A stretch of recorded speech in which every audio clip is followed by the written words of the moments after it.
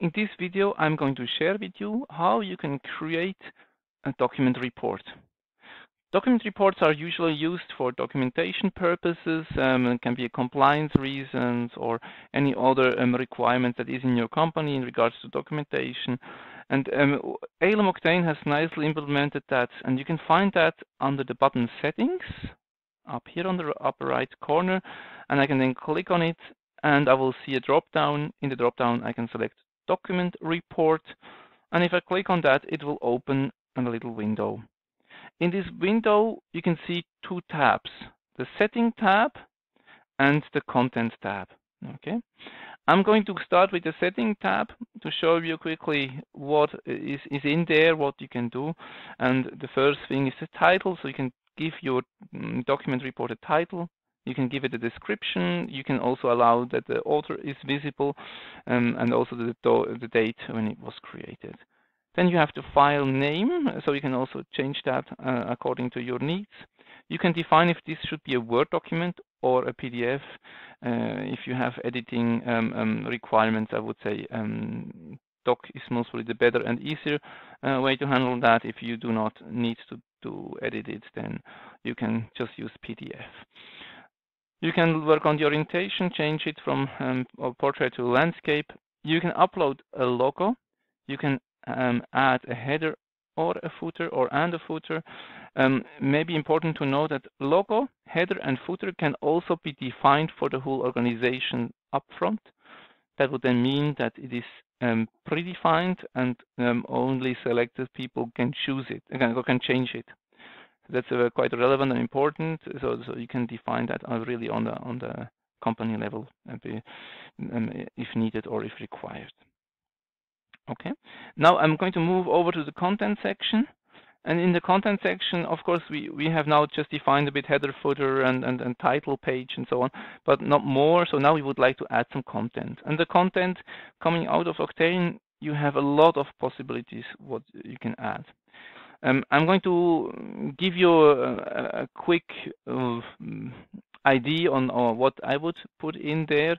For example, if I would be responsible for a release specifically, I would like to manage, for example, a release quality, or I would like to manage the release status at a certain point and document that, then I would, for example, click on Backlog Items. Okay.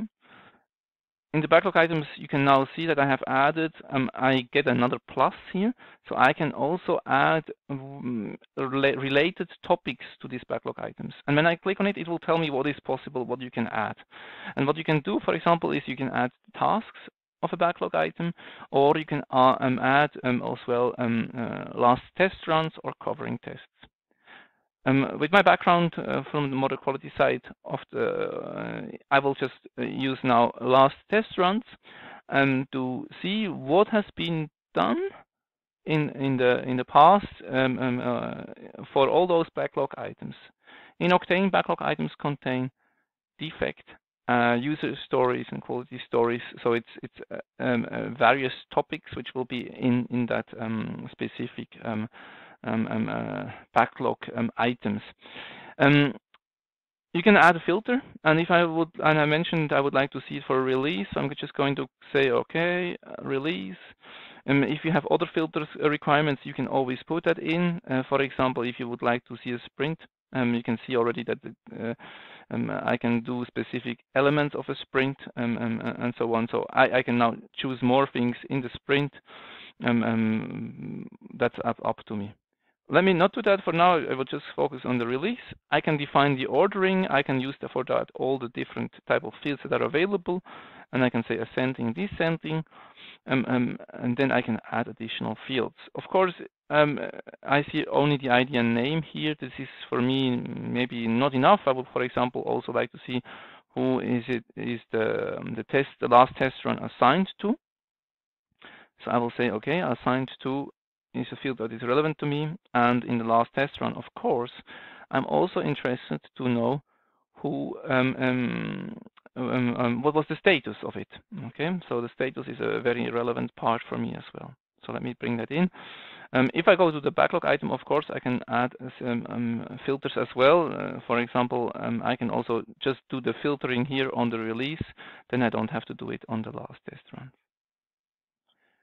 Good. So this is basically it from a content point of view. I can, by the way, add more elements to it. I can now also go in and say I would like to see specifically all the manual tests and specifically all the last test runs on it, because there might be some regression testing, which is not specific to a backlog item of this release.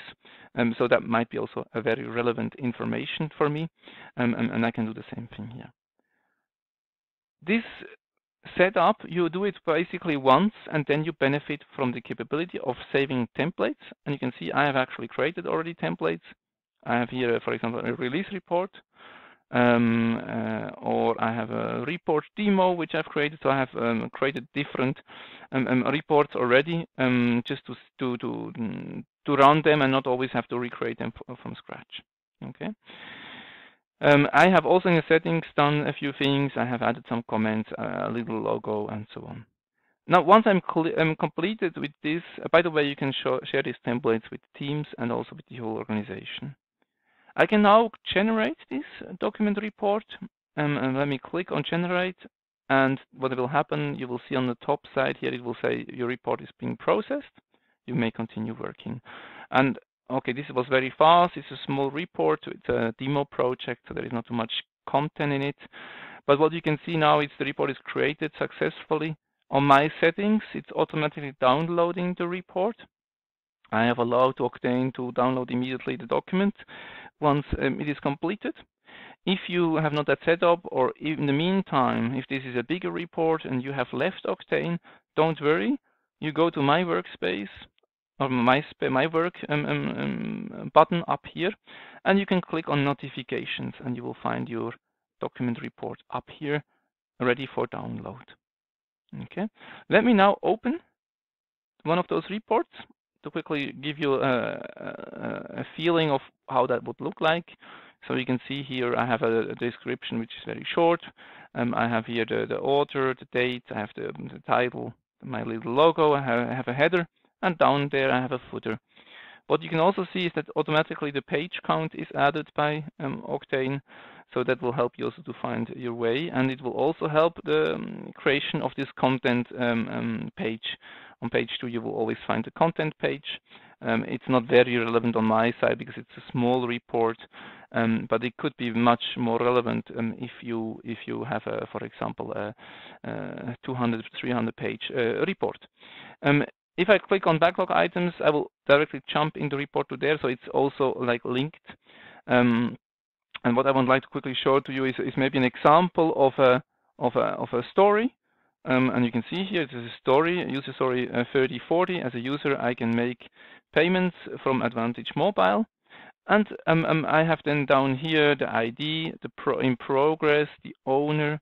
There is no severity defined on here, and I have already test runs, so which is a bit interesting because it's in progress. But anyhow, I have already successful test runs.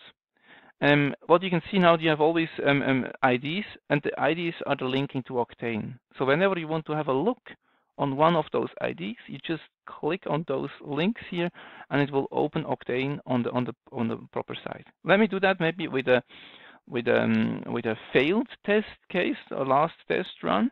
And here you can see paying from Advantage Online Store has failed. So I can just click and open this, and it will directly go into Octane to that specific manual run. I can see now this was the manual run. I can see also that there is a linked defect.